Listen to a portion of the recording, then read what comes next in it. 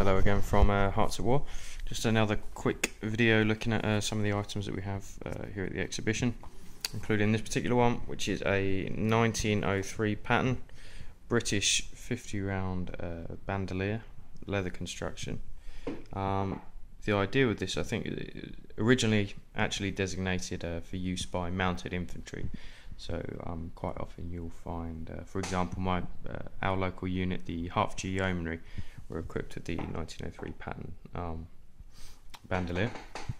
So if you look inside, it's got a double fixing. It's designed to hold two sets of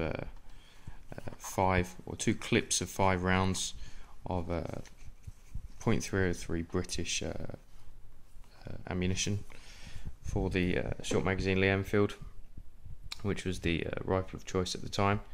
And this would have been worn across one shoulder and then across the chest. Easy to access, very well constructed.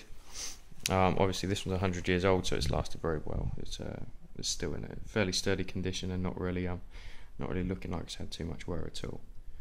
So just another one of the small artifacts that we've got here that sort of help tell the story, particularly, as I say, in this case of Hertfordshire and the yeomanry who served out in Gallipoli and again out in Egypt and Mesopotamia after that. So it would have been a fairly common sight around the time, but not so common these days. Okay, there we are. Thanks very much.